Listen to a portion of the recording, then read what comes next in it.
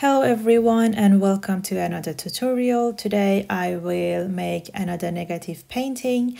This is the third one in this series, so if you enjoy this technique I recommend you to check out my other videos. As usual, I tape down my paper to keep it flat, and I have created a Pinterest board where I will be taking photos and gathering references. Feel free to join it and take inspiration and use them for your artworks. And this is going to be today's reference. I will start by sketching out outlines of our first layer. So in this technique, we will be painting behind each layer to create a sense of depth. So because of that, we don't want to cover our first layer with too many details. So we need to leave some space for adding our other layers to the background. So I first have a draft of sketch, and then I will go in and add details and finalize the sketch. I'm using a masking fluid to cover areas with flowers because I don't want to have paint on them. I want to keep them white. And I'm using a craft brush, an inexpensive one. So when masking fluid dries, it becomes like a layer of latex and it can be a bit cruel on the bristles. And this can happen to your brush. I have realized a turpentine would help cleaning the brush very well. I have tried many other techniques, but this so far has been the most successful. So if you're going to use masking fluid, pay attention to this part, how to clean your brush. Otherwise, it will be very frustrating to work with. And for painting the background, I first wet the paper. This is after masking fluid has completely dried. I leave it for like 10 to 15 minutes. So I first wet the paper with clean water and then start adding my paint. I'm using lighter greens like grass green, lemon yellow to create a soft first layer, and adding water before applying paint will let you create this nice blurry background, and colors will naturally sort of blend in together. And this is a technique that I use a lot in my paintings. It's called a wet on wet technique because paper is wet and then you apply wet paint. So because of that, it's called wet on wet technique.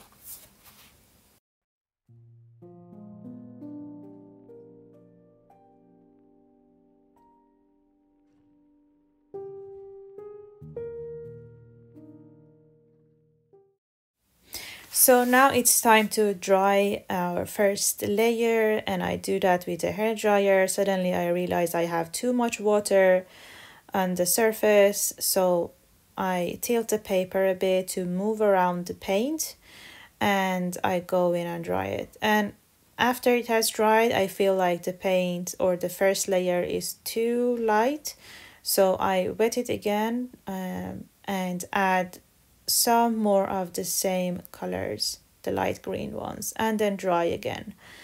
And at this point, when it has completely dried, it's time to start adding paint to the background.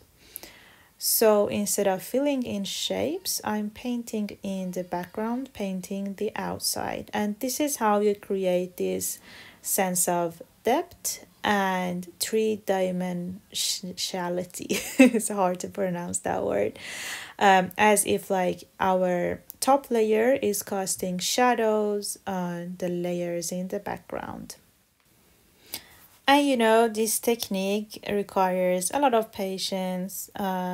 Take your time, don't rush it. I think I painted this one in 5 hours. I didn't do it all in one sitting. I did half of it in one day and the rest of it in another day. So take your time. And I can understand that like creating these nice outlines, painting the edges can be also a bit tricky. But don't worry that much at this in this step, because at the end we will do some corrections and fix the sort of outlines or edges.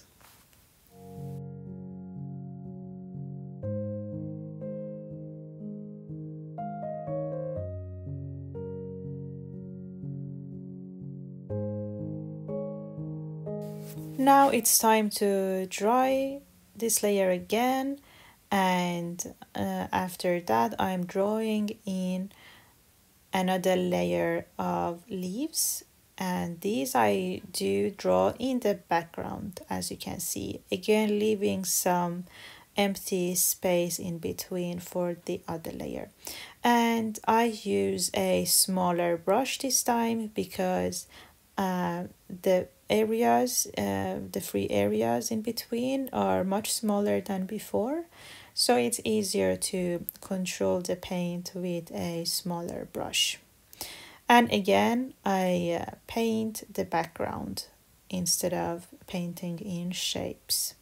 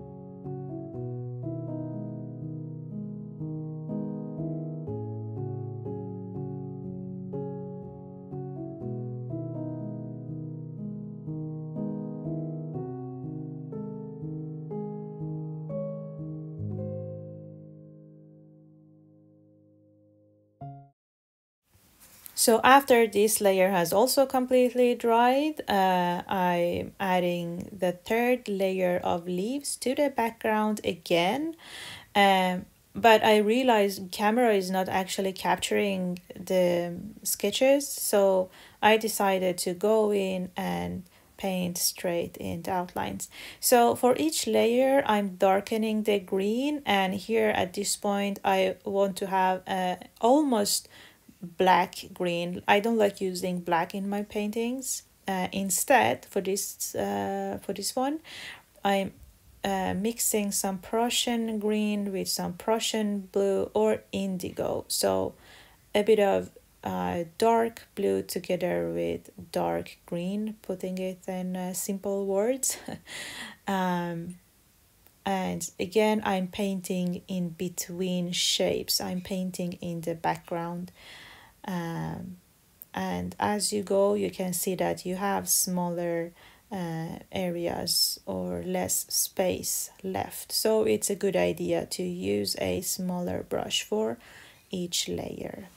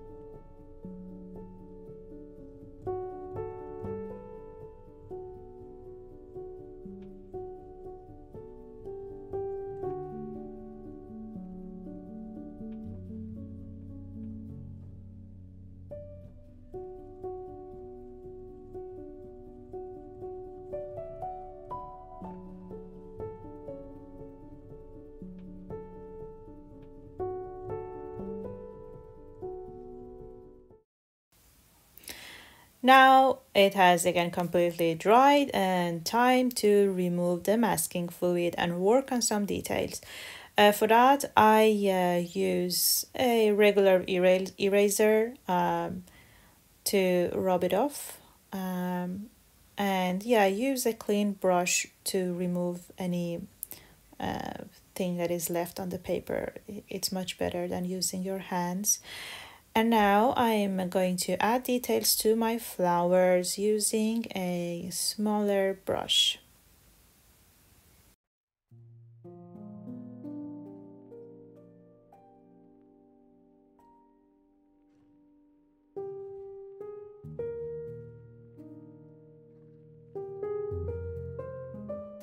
So at this point, I was struggling a bit with my technique. I wanted to add veins to this leaf, but I couldn't really get it right. So I had to try out a bit of different like brush directions and movements. So what I'm doing here now is I add a bit darker areas inside of veins and leaving some empty spaces in between. And this is the process of painting, you know, you figure out things as you go, you learn in every painting. And here for this one, I finally think like figured out, so it was much easier with this way of holding the brush and painting in. And as you can see, I'm leaving out spaces in between. This is one of the important techniques in watercolor. And now I'm using a rigger brush for adding veins to these other leaves. So I'm working in an opposite technique because these are two different kinds of plants that live together. So pay attention to these small details, take photos, and learn from the nature. So for this one, I'm using a darker color to paint in veins, whereas for the other one, I left areas with the veins in a lighter color and painted the outside. It's a bit hard to put it in word, but yeah, you can probably see the differences here.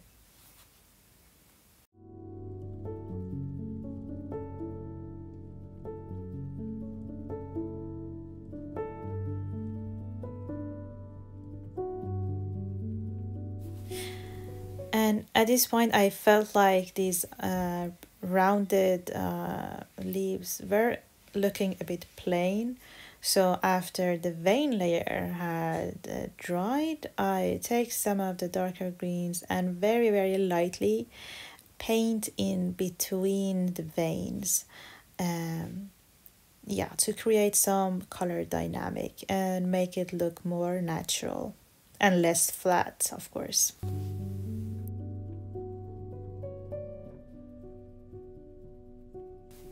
And now I pick some light blue, like a sky blue, and add it to the flowers to make them look a bit more three-dimensional. So it's like adding some shadows to make them pop.